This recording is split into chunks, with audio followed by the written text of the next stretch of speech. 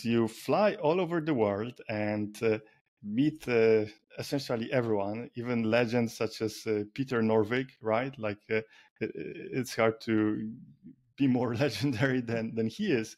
But you also interview equally interesting people like Jeremy Howard, Tim Detmers, Kaggle Grandmasters. The list just goes on and on, right? JFP, Christopher Henkel, and let's see here. You have 33,000 followers on Twitter, 57,000 on LinkedIn, 14,000 on YouTube. You're a Kaggle Grandmaster, and you also are 26 years old.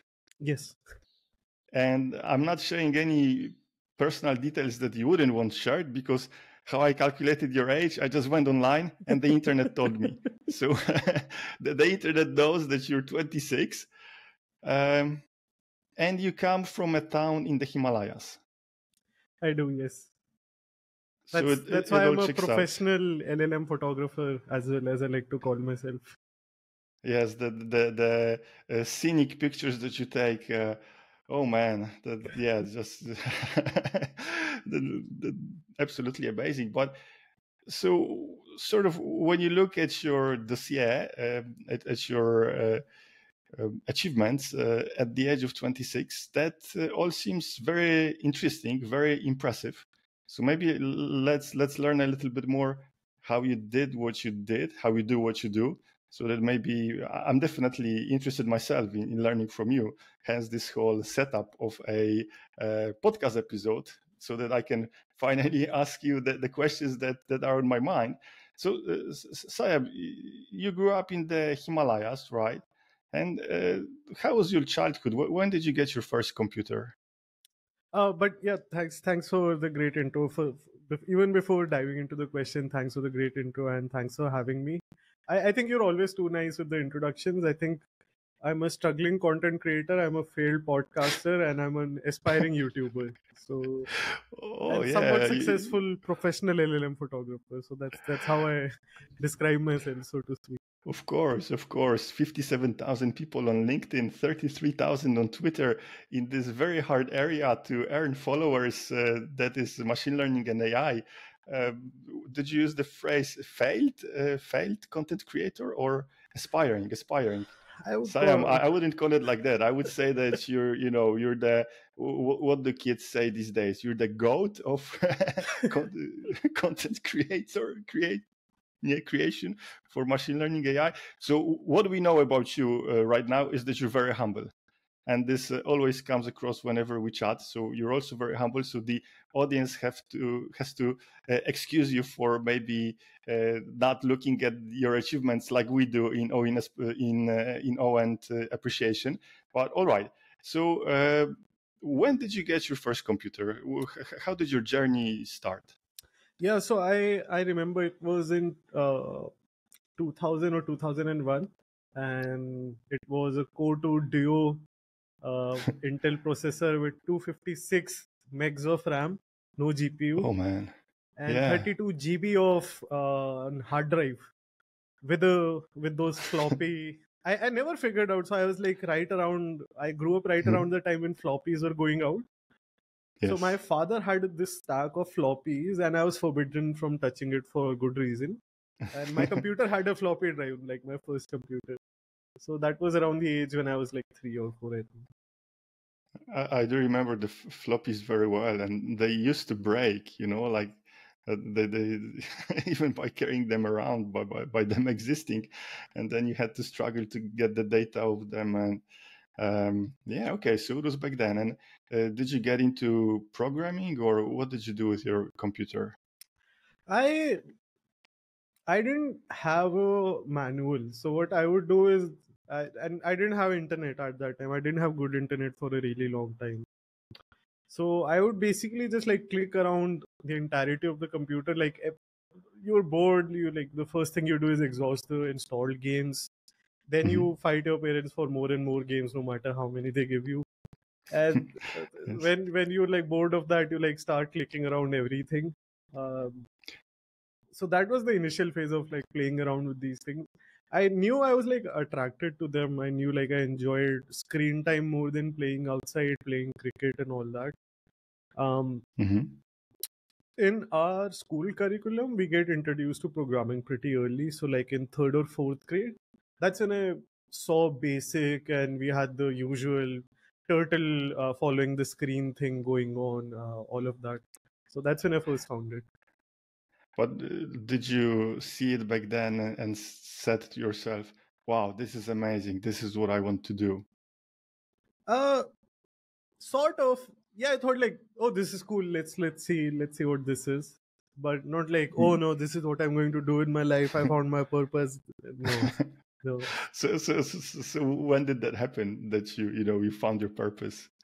Was there a distinct moment, or maybe it hasn't happened yet?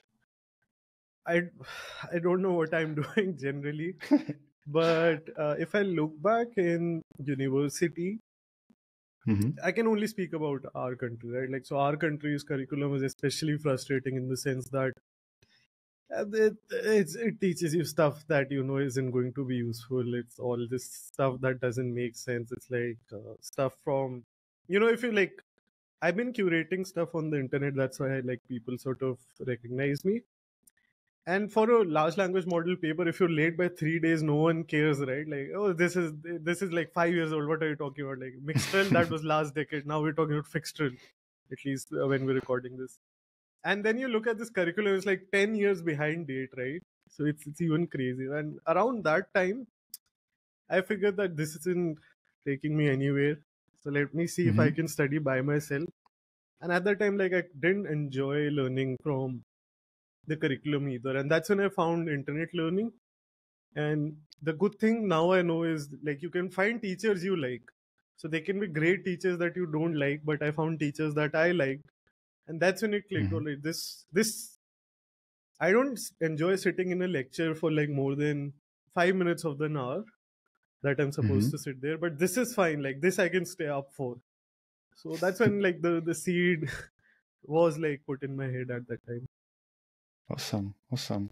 And we met in, I think, 2017, taking the Fast AI course. How did you arrive there? Like, I don't remember many people from India taking that course, and I also ended up there by complete accident. But what about you? I think pretty same. So the other thing I said, I got started with like this internet exploration, right? I think I've done a lot of breadth first searching, so to speak. So what I would do is, as an undergrad, you're told a lot of things, right? This is what you're supposed to study. This is advanced. This is stuff. Like no one studies AI. No one does robotics because that involves millions of dollars of robots. And then I've found people on the internet who didn't care, right? Like all these DIY people who like somehow take their old circuit boards and make robots and whatnot. So Mm-hmm. interacting with these people gave me the confidence to go about the internet and sign up for any damn thing I wanted. Like even if it was scary, it of course was scary. So I saw Fast AI and I saw, oh, this like it has the name San Francisco attached to it because at that time it was in University of San Francisco, and I thought, no way I'm getting in this, but screw it, I'm just going to apply. Like if even if Jeremy makes a mistake, maybe I get into the course.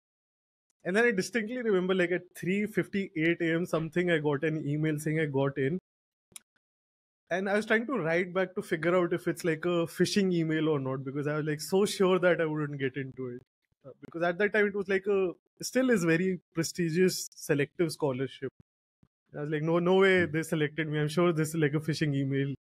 But even back then, you were trying out so many things, right? Udemy courses and, or was it Udacity? Everything. So where did that intensity come from? I think part of it was like the frustration of university not fulfilling me at some level, Mm-hmm. propelling me. And then I did get a scholarship, but still my like annual fee or annual expenses at the time were like $3,000 or $4,000 per year as a student, which I think is like a very large amount. So I just Mm-hmm. told my parents, hey, like I'm not doing any drugs, I'm not doing anything stupid, but like what if you give me one fourth of this to like study on the internet? and they sort of agreed. They sort of saw where I was coming from, and I told them I'll maintain my grades and whatnot. So that's like I would basically like spend large amounts signing up for any course, every course I wanted, just to like see what I really liked. And I would say proudly at that time that I've done so many courses, because at least in university you're like way more insecure and you like trying to prove yourself, right? Oh no, I know stuff, I am good, I know this, I know that. This is of like all nonsense. So I did about like more than 100 courses at that time, just like randomly signing up. I don't know how much attention I paid, but yeah. And then from the Fast AI course, there were only a handful of people who hung around for longer, from what I remember. And there was, of course, you. You started blogging, right? And then suddenly you started to interview all these people, via email first. So how did it feel back then to start writing those blog posts? Were you at all intimidated, reaching out to, I think you've interviewed Francois Cholet, the creator of Keras, right? So how did it feel? Like, did you have to overcome something emotional there, or was it easy for you? I think people like, even right now you're saying like I interviewed them, right? I think like anyone giving me an interview speaks more about them than it speaks more about me, in my opinion. So it's like how great of a person all of these folks are, you were to like spare me your time, even though like even still, who am I, right? So you're an absolute legend. That's who you are. But so. Okay, but yeah, no, I at that point I was like fairly okay writing cold emails, fairly okay reaching out. The funny thing I remember at that point, I was like, also I figured out that anytime you're signing up for anything on the internet, you can ask for a discount, and people will give you a discount. So I figured like that sort of grew my ability to write cold emails. I'd like, whenever I'd be buying stuff, buying gadgets, I'd like write to the people, hey, can you give me a discount? I'm a student. And many times I got things for free. Like even right now, this camera I'm using, we talked about this. I like got this on a really good discount. Sony gave me a good offer, even on the TV. So that habit made me comfortable speaking to people. Okay, all right. So now when you go on camera, I can tell that you're very relaxed. But your first couple of times when you started recording interviews for Chai-Time Data Science, also though issues, though like hesitation. If I look back, it's always cringy, right? Like I like it's also this like breaking in with the camera. You like until you've done it, you look constipated on camera, for the lack of a better word. And then you're fine. Like it's nothing, right? It's like only a lens looking at you. Okay. Wow. I really want to get to that point myself. So what is your recipe to stop looking constipated on camera? I think you're pretty natural as well, but I don't think I'm so natural. Still comes hard. Just like making bad videos consistently that get less bad. So slowly improving. That's all for me. Yes, there's something about achieving something via quantity, right? Would you say that you're a firm believer of that? Because if I look back at what you did, you wrote over 1,000 blog posts, I think, right? Probably like 50 or 100, less than 100 for sure. No, impossible. Like the LinkedIn posts, tweets. If you add all that up, that's a humongous amount, and you set yourself quantity goals, right? Like each year, you do this thing where you publish your goals for the next year. You do it publicly, right? So for 2024, we have workout, 500 hours. We have spent 1,000 hours building with large language models, produce 25 hands-on videos, read for 500 hours. So those are all quantity goals, right? You're not saying that why do you think they work so well versus saying, "Oh, I'm gonna create a video that will get 100,000 views"? I used to do that, at least in my head. Not sure if publicly, but I think it's more input, controlling the input rather than output, right? So I don't know what I don't know. For the longest time, now it's not the case, but for the longest time, my most popular blog was how to install CUDA, because I think I was the only one who wrote it correctly at that point, and that had like 300,000 reads at that point, which was just dumb, stupid, right? Like I've interviewed Ian Goodfellow, Francois Chole, Jeremy Howard. Like go read that, go watch that. No, everyone wants to read about CUDA. So it's the Pareto principle, but the thing that's in my hands would be the input, right? So it's like, all right, let's see what inputs can I control. And via quantity, you also change yourself, right? Because earlier you mentioned create a lot of videos that suck, so that you can. But that's for many people. That's emotionally extremely hard to keep doing that over and over again while they're not seeing the results. So I remember when you started blogging, you would publish 2 blog posts a week. Was it 2 blog posts a week? Yes. And some of them got maybe, I don't know, 10 reads, 20 reads, right? There were such blog posts. How did you feel? How did you motivate yourself to keep going? I didn't care, right? Like, because when you start it's even the recognition I got is like beyond what I would have ever imagined. So I remember when I wrote my first tutorial on a CNN, that was like my first post. I also reached out to you for reviewing it, so still thankful for that. But I remember as soon as I hit publish, I was like refreshing. Oh, like this is like, where are my million readers? Like, where are they? Where are they? Like, and then like an hour into refreshing, I got like one reader, and I was so happy. So even still, right? Like even still, if 10 people see my stuff, I'm like still happy. Wow, so that's amazing. Those small wins, they motivate you. You're happy about them. That's so amazing in this world that we live, where we are bombarded with vanity metrics and people compare themselves. So I have this many followers, I have this many followers. But for somebody starting out, that's not the recipe, right? If you start looking at views, you will get discouraged within 2 attempts, and then you're done.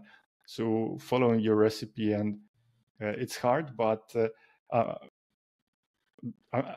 learning from you here. So thank you so much for sharing the secret. That is fantastic. All right, and very recently you got into LLMs, right? Yes. Why so? Why so? I don't know. I found it super cool. So I like still regretted it. I remember I was so angry.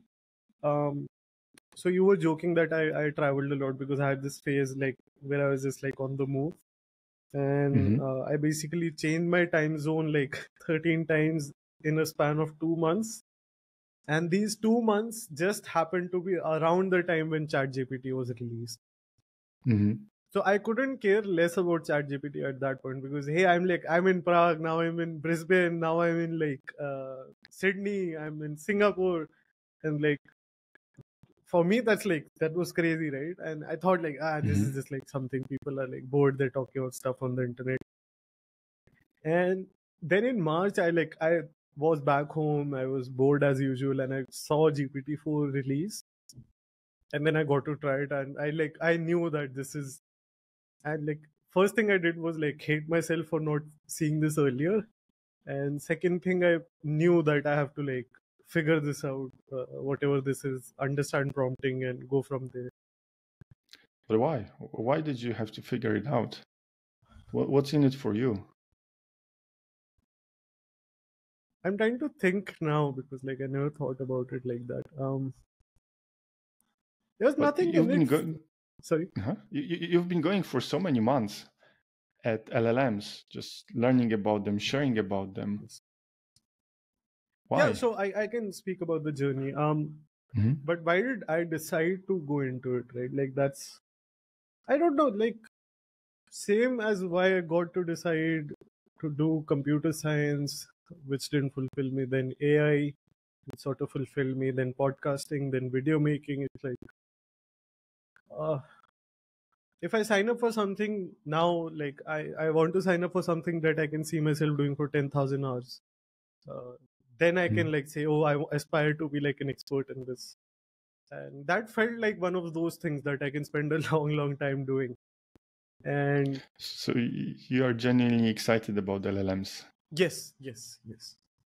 What is the most exciting thing for you? It just, like, I feel like I'm only knowledgeable and smart about even if I am like so little things. And then there's this like thing that has all of this knowledge that I can talk to and learn from it, right?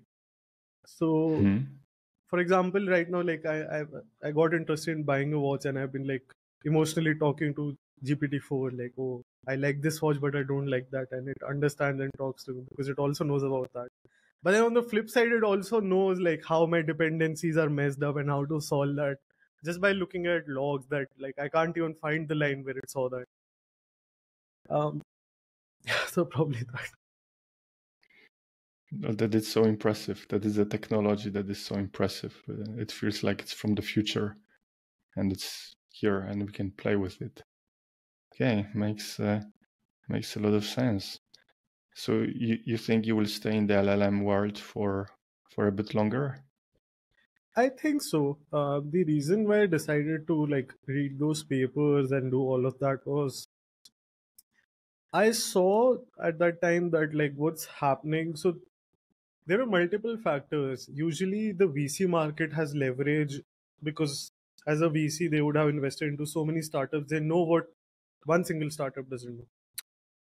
But if you read the A16Z blogs from at that point, they were exactly what everyone was talking on Twitter about, right? And they were very similar to what the papers were talking about. So I figured, I don't know any VCs. I don't know anyone in that world. Now I know some. I don't. I can't stay on Twitter all day, but I can read papers, and that sort of puts me in the same knowledge bracket. So let me use that as an opportunity to stay updated.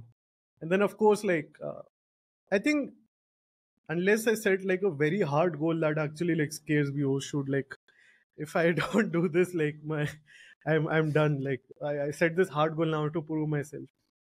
If I don't do that, if it's a lazy goal that I say, all right, I read one paper a week, which anyone can do, right? Then like, it's like fine, right? You can like I can half-ass my way around it. But if I say I'll write about one paper every day, which means I have to read at least 5, if not 10. That's a goal that can actually scare me into like sincerely doing it, because now like I feel like eyes are on me and I have to like do this properly. So that's how that journey happened, and I've been enjoying it. So I plan to stay in it. So is that how you use your goals that you share publicly for motivation? The eyes are on you. You know you have more to lose in a sense. You will take a reputational hit if you don't follow through, and that motivates you. Yeah, I think it's also about being reasonable, right? Like if I tell you, Radek, I'm going to the moon this year, like, yeah, dude, how much did you drink yesterday? Well, I would say, Sanyam, yes, given the other things you've achieved, maybe somebody who happens to have a rocket, or I'm not sure. I wouldn't be surprised, and I would just ask you how, probably, to be honest. No, I think you're being nice, but yeah, like it's like about setting reasonable goals. I always do that and then double the number. So if, like I thought I can do 250 hours of exercise this year, no problem. And then all right, I doubled it. And then I thought 500 hours of studying LLMs this year is possible. Like even if I do like 2.5 hours, I can do 500 hours. I doubled it. So like, all right, let's do more than that.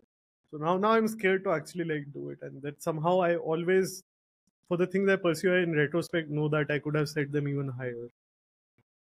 Yes, this is amazing, because it seems that you're motivated by something being very hard, by something being very ambitious. You're attracted to challenges. Okay. I think so, yes. And you mentioned also your fitness journey. So you lost 35 kilograms at one point. Yes. Then I gained some, but it's okay. Just muscle and brain cells. So no, that is absolutely amazing. And going back also to what you said about papers, using them as a source of information and achieving parity with other people who get their information of Twitter and of LinkedIn. There's so much hype. So I think you're way ahead of the VCs who, don't have this understanding from the papers, right? Or other people who buy into the hype on Twitter. I don't know, like if I'm ahead of anyone. I know, like I'm better. I have a better understanding than I did earlier. Mm-hmm. I think that's it. How do you feel about all the hype about AI? It's good, right? Like people complain, all of these crypto enthusiasts are getting into AI, and I'm like, it's a positive sum game, right? Like the more people get into this field, the more chance you have to distinguish yourself. And like the hype crowd is always at the like tail end, right? Like if you happen to be in the middle of the distribution, or on the other end, you're fine, right? So the more people, the better, right? Like earlier we had to log on to this discourse forum to like find people who talk about AI, right? Like on Fast AI forums. Yes. And now you can hear ChatGPT in like random cafes also when people are talking about it. So I think it's a good thing, right? That people are coming into this. And what is the application of large language models that you're most excited about? Like, I know that you mentioned learning from them, right? Helping you with code. But are there any other applications that you see that maybe other people are not aware of that you're most excited about? A lot of the stuff is under NDA, so Okay, unreleased don't NDAs. tell me. All right, let's skip that. So let's move on to the next question. No, that comes to mind. I can still answer the stuff that like that's not out there, but I think just having these things run in loops, right? Like if you look back, Open Interpreter was really cool because that was this infinite thing that could solve a problem. And then agents make really cool demos right now, but you can only do that realistically with GPT-4. I have not had success trying these things with open source models at least, which means they at some point I will be able to. That's kind of cool. And then the general ability of like how much help you get while programming, right? Like all of the frustrating experiences you can take away. So like nowadays anytime, like especially with dependency stuff, if I'm installing something, I just like copy paste the entire log dump and like I don't even read it. I just like trust GPT-4, and I prompt it to like not mess up my system wide stuff in any way and inform me if it's like making a system wide change. And that's good enough. Like now, like it's this dependency stuff is so emotionally draining, right? Like when you're trying to be productive and you like just to install that one annoying library, you like burn 4 hours and you like mess up 5 other libraries that were working, and you like then you think about opening a farm or starting a cafe or like being a writer or some crap like that. Becoming a gardener or things like this. Yes, certainly. So like I don't want to go back to the world without LLMs because it's changed how I code to such a degree. It's just crazy. And I'm having so much more fun by writing code right now than I used to before using LLM. Do you also experience this, joy even, I would say? Yeah, because the cool thing is you have like this rubber duck that can also praise you. So if you tell it that, hey, I didn't know this framework and look at this now, And it'll give you some praise that everyone else on Stack Overflow and forums will be like, yeah, piss off. Like, what have you done? This garbage is worse than the examples. But in that sense, yes, I find a lot of joy that I have this tool that can help me in this journey. But wait a second. So you're talking to LLMs and they praise you. They help you emotionally in working through computer science problems. Am I reading this right? Yes, that's a messy background, but right, like when you're frustrated, that's like a very messy line because you don't want to like be super invested. But then, like if you really struggle with something and you got it to work, you can just I'm like 10 charts into the conversation with the thing. Hey, like help me solve this, blah blah blah blah blah.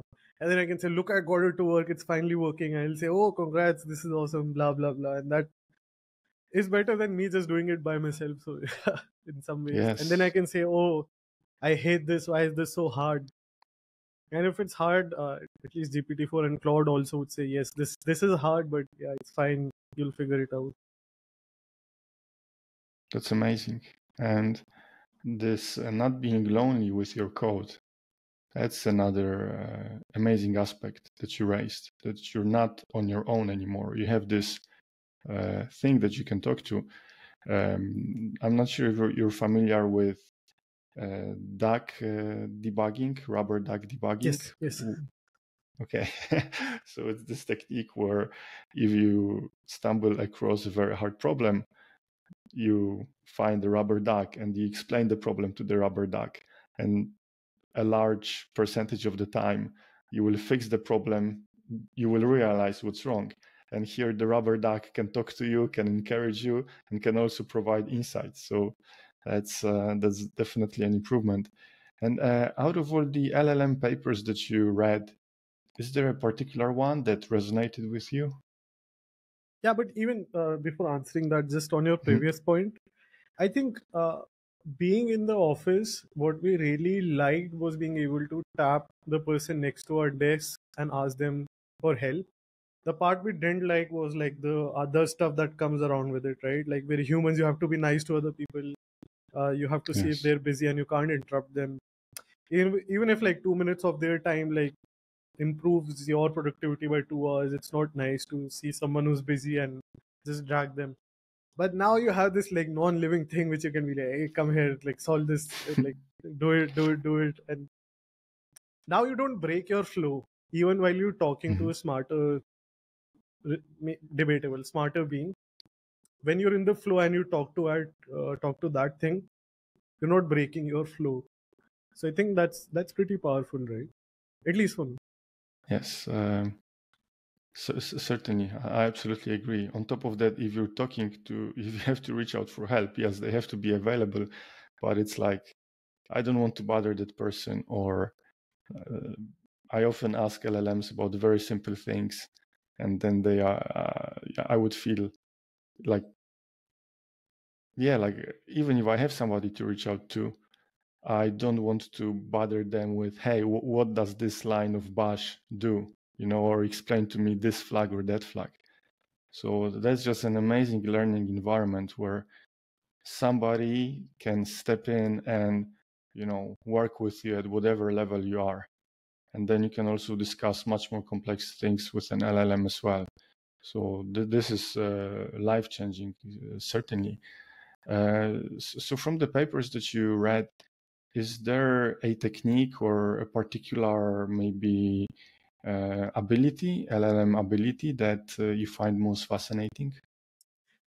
My still to date the most favorite paper is like the simulacra of human behavior paper. I think that's the title, where they created this virtual city of 25 agents powered by GPT-4 and let it run for 2 months.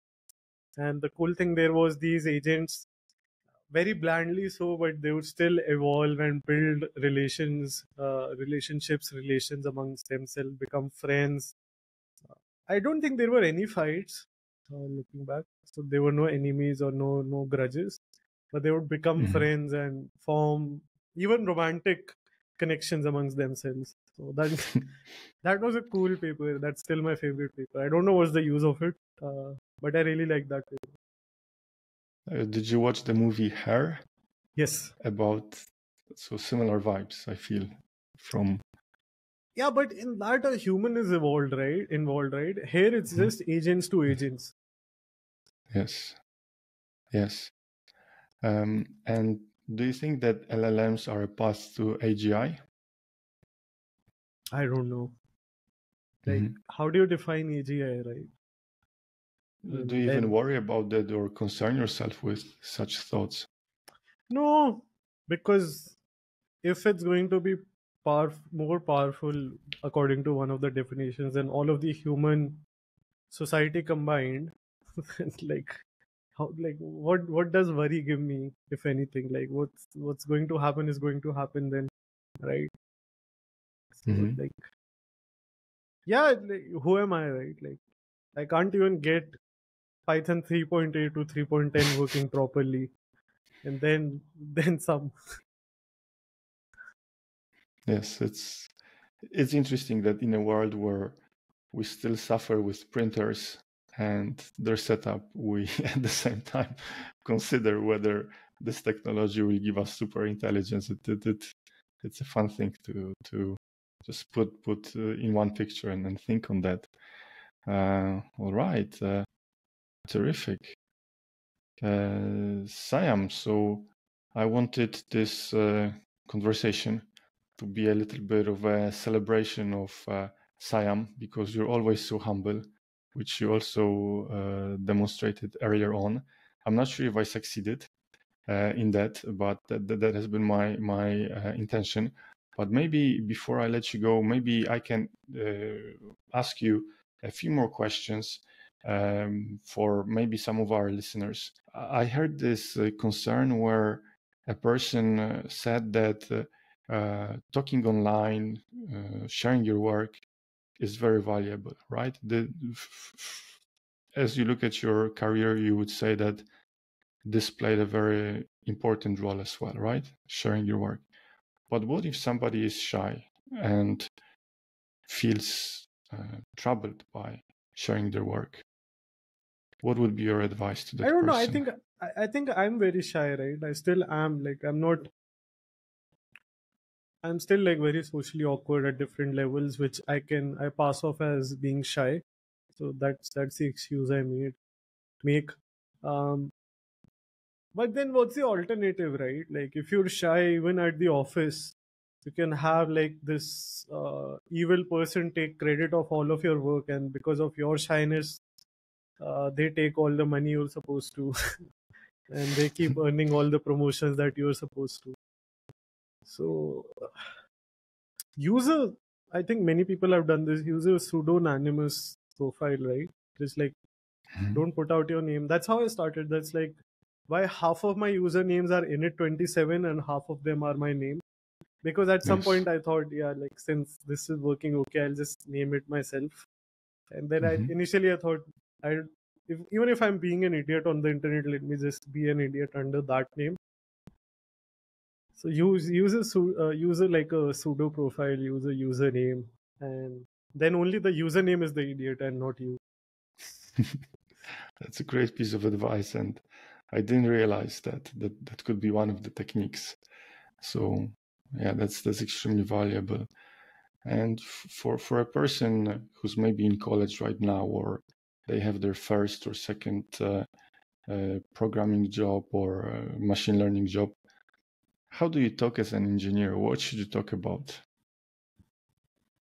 Talk about stuff you like, right? Like Mhm. initially you're like always worried about, and I've seen like I've seen this by myself, and then also because people for some reason happen to ask me questions. I've seen this repeat as a pattern. You're always more concerned about how to write, less concerned about how to write than what to write. And if Mhm. like rather you should focus on how to improve your process than about the what, because the what Ah, should come from your curiosity, and the how is what you can focus on to actually improve how it comes out. So again goes back to mhm. input versus output, like what can you control, right? And there's like always a natural flow to things. Some are better writers by default than others, but everyone has to like go through this journey, I feel, always. And one other thing, if I may ask you, please. There was a time when you did a collab with Yannick Kilcher, right, on YouTube, and some trolls found the video and shared some things that weren't very kind and that were ridiculous in many ways. How did this affect you, and how did you deal with that? Because Still you haven't stopped. till this date, when I'm very happy and I want to like come back to earth, right? Like I go read those comments. Not anymore. But I would do that for the longest time. I don't know. There were like, so the reason why like people didn't like that video was because like it wasn't good from me. B, if I come on the Radek Osmulski podcast as a host, right? People will hate me because it's the Radek Osmulski podcast, and what the hell am I doing here as a host, right? So Yeah, I think it was the 7 listeners that we get on this channel. No, they wouldn't hate you. They would absolutely love you. But no. but I understand what you're talking about. Yes. I'm sorry about the few that you'll lose after having me. Or I would as a gain guest. probably like at least 1,000. But yeah, that, and then I think all of those comments are valid, right? So some people said stuff like, "Oh, like what is this Indian accent?" And that's fine, right? Every Indian has an accent. You also have an accent that you don't know. So those didn't phase me. But then people are like, "Oh, like he's only a person who talks about AI and he doesn't do research." And then initially I was like very upset by that, and then I looked back at it and thought, I never said I do AI research, right? Like, if you don't want to listen to a non-AI researcher, don't. But like, as long as I'm being honest, it's fine, right? So that's when it felt okay, in the sense that sure, these people are used to very hardcore features or hardcore engineering stuff, and I'm not that. That is true. But if they're complaining about me not being that, and if I'm saying I'm not that, then like, why are we talking, right? Yes. Yes. Okay, so you thought through some of those claims, and so for the empty claims, completely illogical things that they were, and you just kept on going, and you kept uploading videos. And in terms of your accent and clarity of speech, I think it has improved so dramatically, like your being on camera. I even remember once I asked you, "Hey, Sanyam, what happened there?" Because, are you taking any lessons? Are You're not you constipated, no. you're not constipated anymore? Yes, and it turned out that it was just practice, right? Just going on video. I think the other part is, I would also think about it, but initially you'd always want to offsource editing because it's like one more thing you want to learn. But it's helpful, was helpful to me in the sense that I like always would mentally make these notes, right? Like of how I'm being on camera. So there's a problem, right? Like most of us don't stand in front of a mirror whenever we're talking, and we don't know how Yes. we appear. So you might in your head be coming off as very happy, and then when you look at the video, like, oh, like I look like a pissed off 80-year-old. And then you know how to express or like maybe improve your expressions a little bit. And then you don't know, you actually get to see it in the next video. So then you think, okay, I smiled more, but now it looks cringy. So maybe do less. That helped a fair bit. So there's a natural feedback loop and the learning mechanism. Very If you painful listen one, yes. to, if you listen to yourself, if you see yourself, instead of, hey, I just created this video, I'm going to give this to this guy on Fiverr, and they will look through it. And okay, so you learn from experience. You learn from reflecting on the experience. Extremely, extremely cool. Sayam, thank you so much. Honestly, you're one of the most amazing people I have ever met, and you have such a big heart and are so humble to go along with all those features. So I hope that maybe at least in this interview we could show some of that awesomeness that Sanyam is made of. And you also do amazing things. So thank you, my friend, for taking the time, and looking forward to our future conversations. No, very, very grateful for being on here and